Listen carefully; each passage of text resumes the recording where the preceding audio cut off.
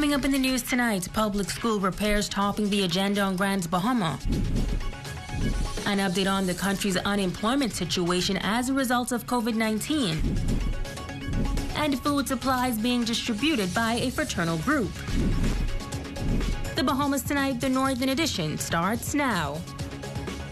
This is the Bahamas Tonight, Northern Edition.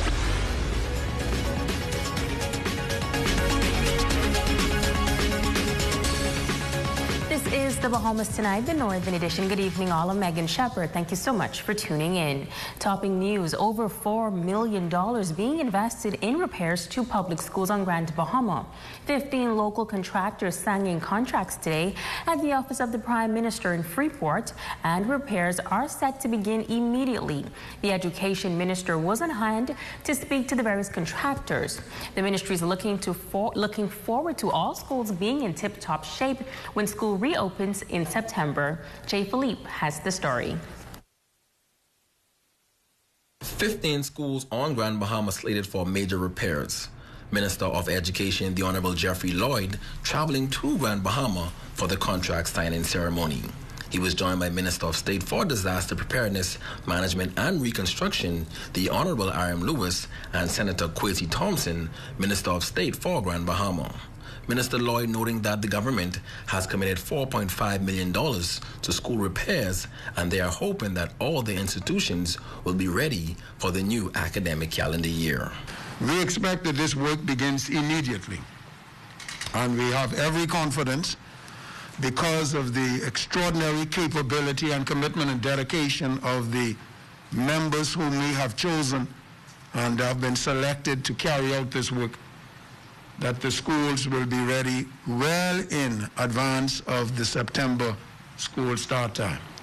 Minister Lloyd stating that repairs to the physical structures are a priority and notes that unlike previous years, some major adjustments will be made. There will need to be additional hygienic outposts, spigots, bathrooms adjustments, because we need to, of course, ensure that our students maintain the hygienic standards that are required in order for us to ensure that, at least from the educational standpoint, the spread of this coronavirus is not facilitated. The Minister of State for Disaster Preparedness, Management and Reconstruction, the Honorable R.M. Lewis, assuring that quality is the goal when it comes to these projects. These contracts, I guess, represents the largest reinvestment in terms of school reconstruction in the history of Grand Bahama. And that is in part to the vast destruction experienced by Dorian. Dorian exposed a lot of weaknesses, and as a result of that, we will make best efforts to correct all of those weaknesses that were exposed. Once repairs are complete, Minister Lewis notes that the schools will also be used for hurricane shelters. Initially, the gymnasiums were our focus for hurricane preparedness and shelters. However, we're now shifting to the classrooms. So we are sure that you will make best effort under strict supervision, following strict specification to ensure that these are done in a timely manner, not only for the opening of the school year, but in terms of hurricane preparation, putting our people in a position where lives can be saved and health preserved. Repairs are expected to start immediately. Minister for Grand Bahama, Kwesi Thompson, says these projects, 15 in total, will create more job opportunities for Grand Bahamians, which he says is a major focus of the Office of the Prime Minister. Over $4 million worth of contracts, work, jobs for Grand Bahama. It is absolutely necessary that post-Dorian and while we come out of this COVID experience, that we continue the effort to rebuild the economy of Grand Bahama. I'm Jay Philippe, ZNS Network News. Also from education, a video of conditions at the Grand Ski All-Age School is making the rounds on social media. A resident of that community, Craig Cephas, making a plea for work to be done at the school, which he says was damaged by the recent storm. Cephas giving credit to the new owners of the Walker's Key Resort for making repairs to the roof, but he says windows and doors must be fixed. We spoke with District Superintendent of Education for Grand Bahama and the Keys, Ivan Butler. He says he is aware of the video and gives this update.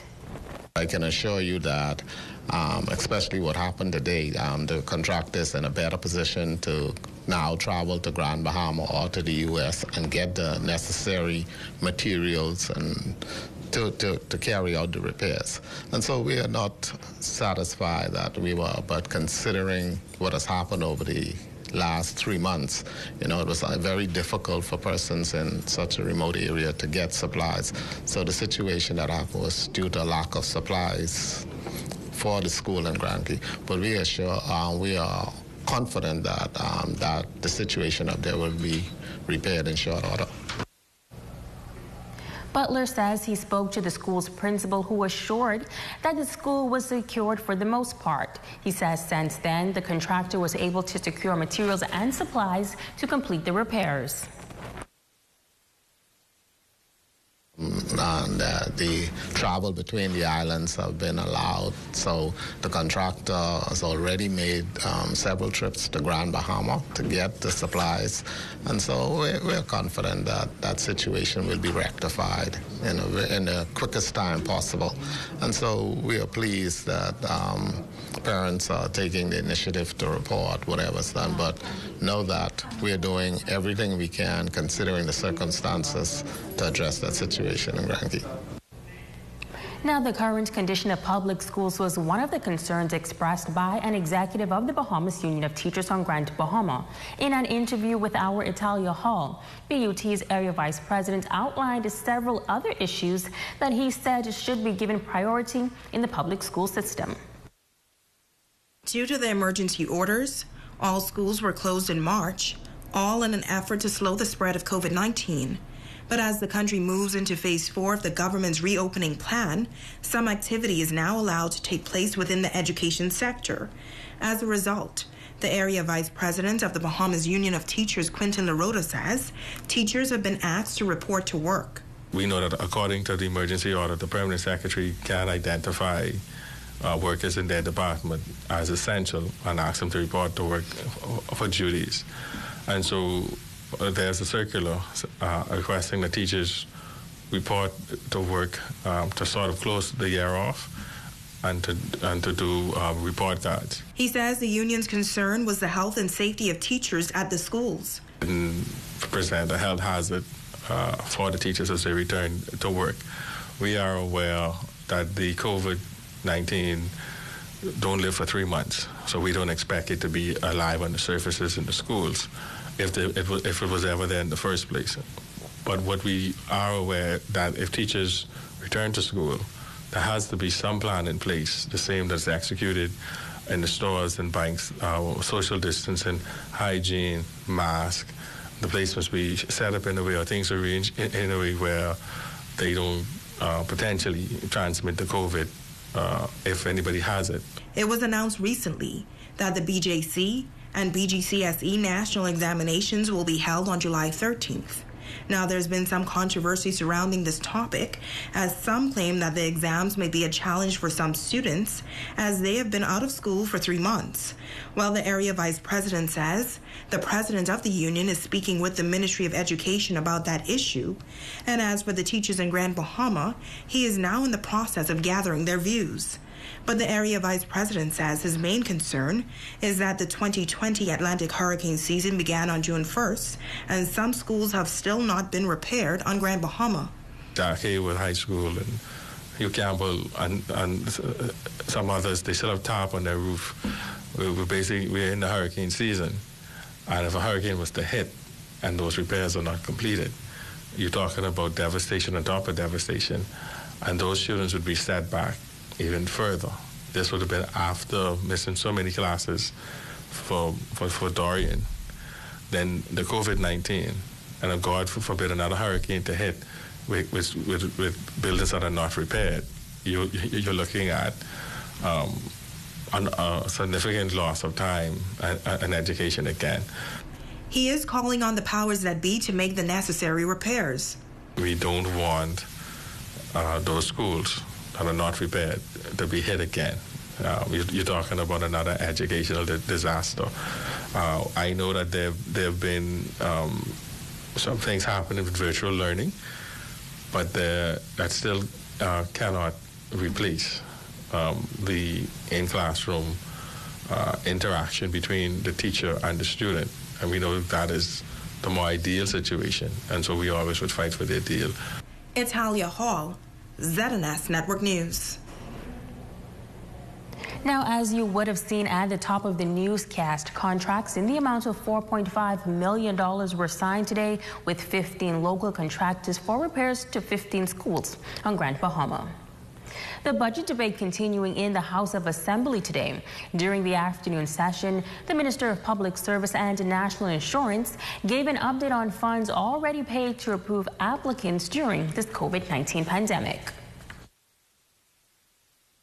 The Minister of Public Service and National Insurance, the Honorable Brenzel Roll, noting that the National Insurance Board has been working in overdrive for the past few months. First, following the devastation caused by Hurricane Dorian, and now the global COVID-19 pandemic. He says it is estimated that more than 40,000 Bahamians have either lost their jobs or have had an interruption in their income. The benefits provided by this Social Security program has rescued thousands of workers with income replacing benefits when they desperately need it, Mr. Speaker.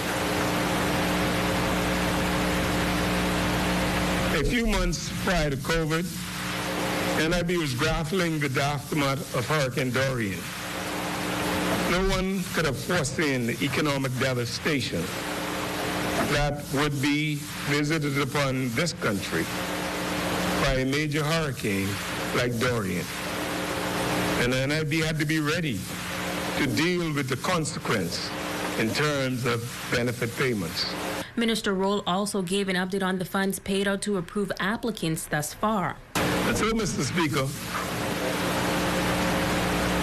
24,000 plus applications have been approved and paid. 24,000 applications amounting to $38.1 million. The duty of NIB during this period I said earlier was to work as quickly as possible, provide funds to these individuals as quickly as possible. He says self-employed persons such as hair braiders, cab drivers, and beach vendors were also able to benefit from payouts. Every single person who identified themselves as being self-employed had an obligation or had the ability to go to NIB to claim for this assistance offered by this government. Think about that, Mr. Speaker. Think about that. These individuals, 6,763 of them, took up the challenge. They went to NIB.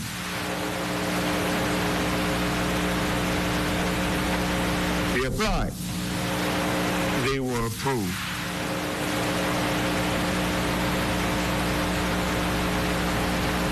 We made 24,059 disbursements to them. We paid them with the government's money, $9+ million.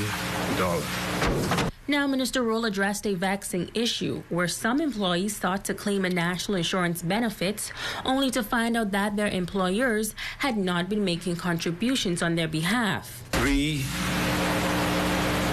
also made the commitment that we have to go after those employers who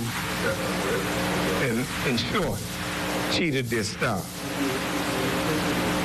And so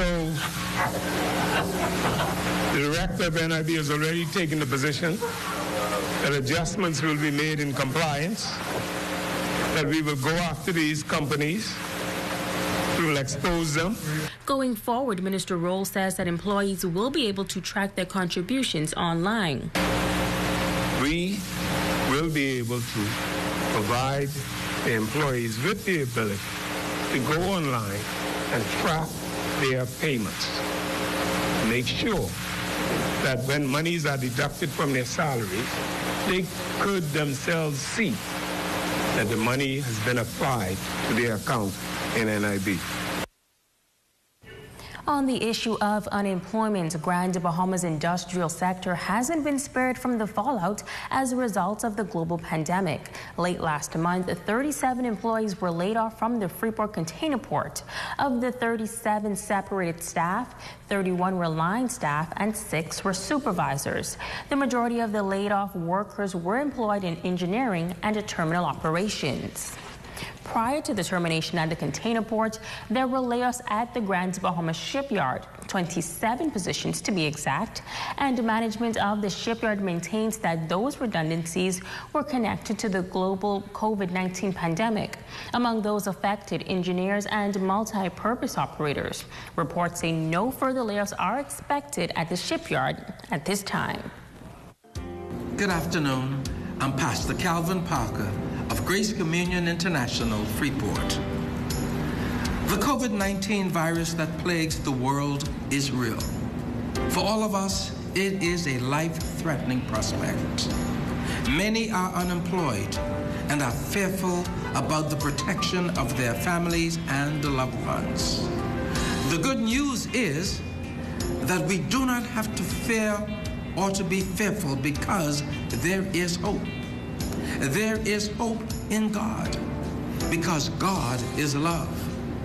Everything our Creator does flows from the love He has for us. 1 John 4:7. God is with us even now during this global crisis. Hence, in this moment, we can face these days of fear with renewed worship, rededicated service, friendship, work, and love.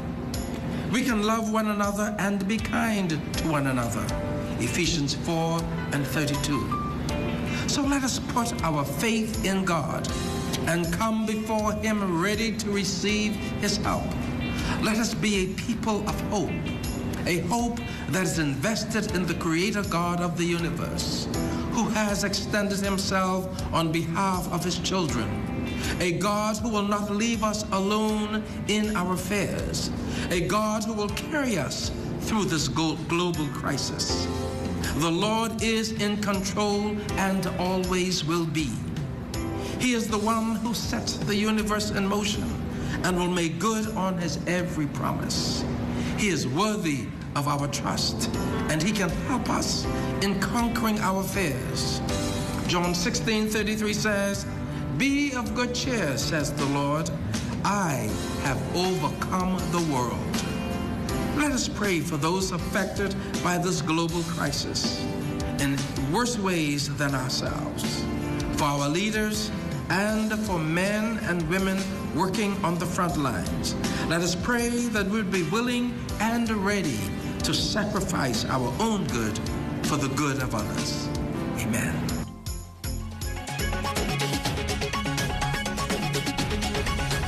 Members of a fraternal organization going door to door.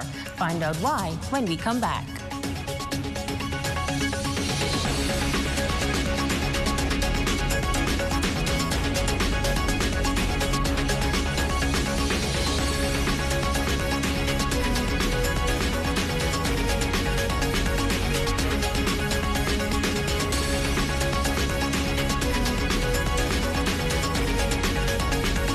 Portion of the news is brought to you by Dolly Madison, Freeport's original home center.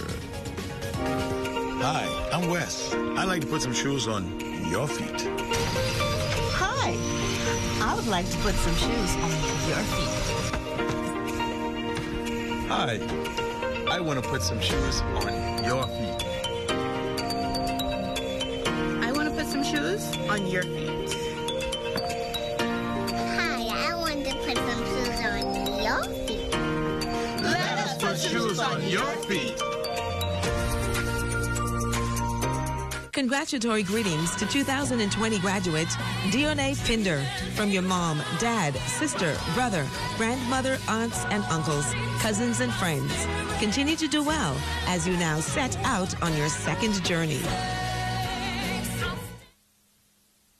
Show your dad some LOVE love. Shop at Esquire Men's Freeport. Up to 50% off June 15th through 20th. Open until 7 p.m. all week.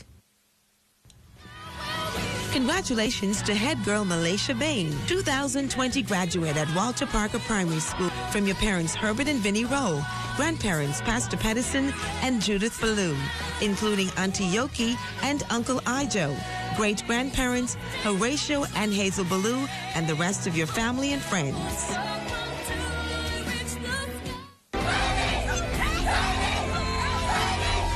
This is a different kind of moment. We cannot sit next to our peers or have family and friends embrace this moment. In this rapidly changing world, We stayed focused. we compete together, we celebrate together. We are warriors.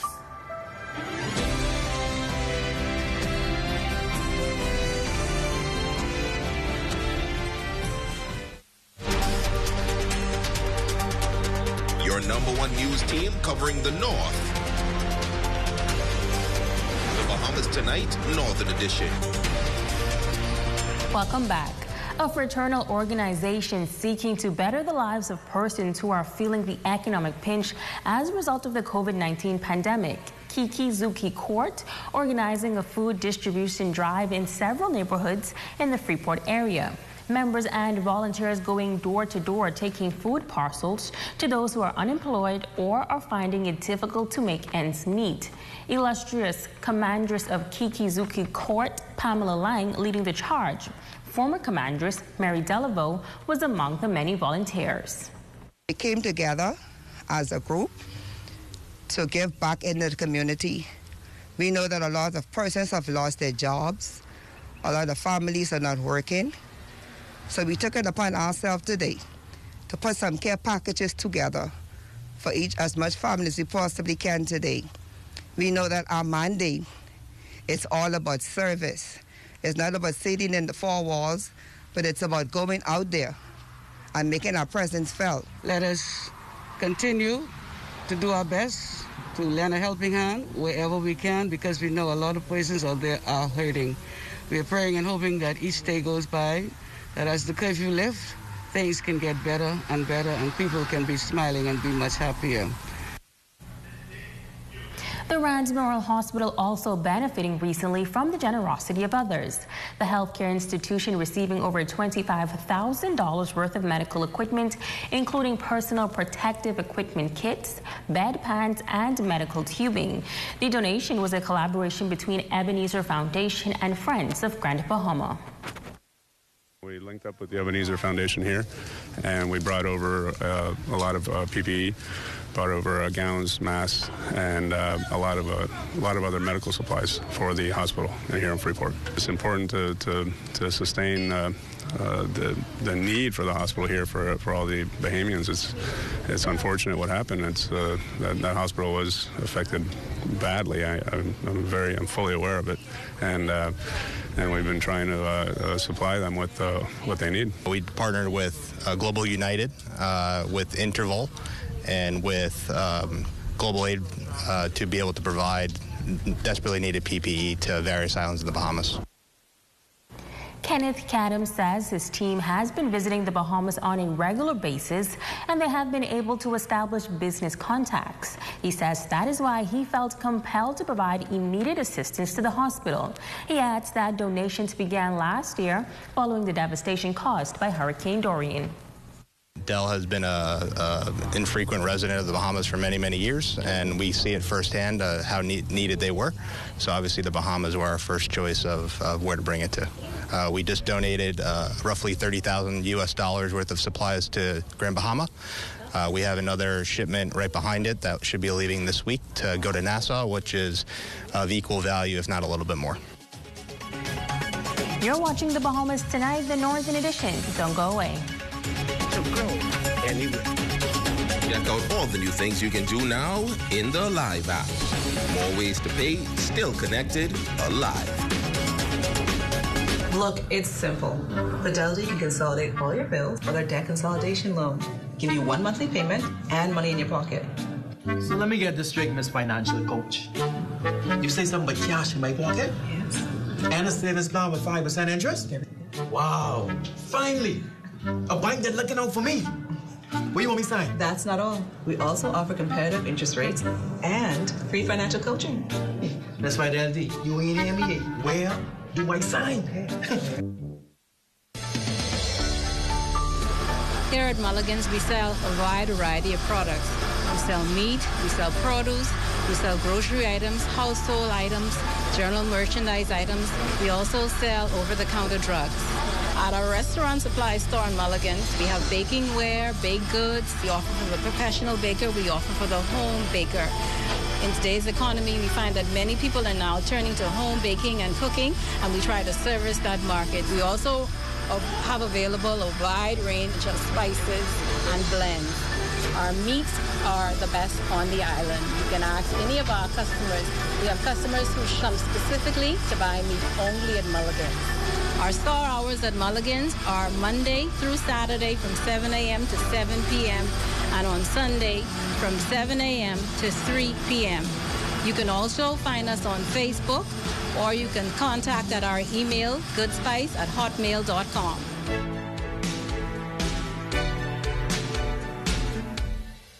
Congratulations to 2020 graduate Valicia Hart of Tabernacle Baptist Christian Academy. Lots of love to you from your parents, Wilton and Sophia, brothers, sisters, family, and friends. Continue to excel beyond the stars.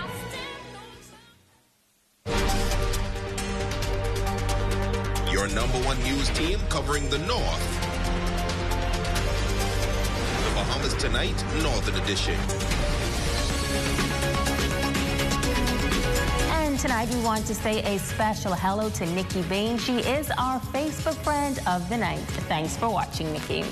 Well, that's going to do it for us here in the North, but be sure to stay tuned as the Bahamas Tonight continues. On behalf of the entire news team, I'm Megan Shepard. Have a safe and wonderful evening.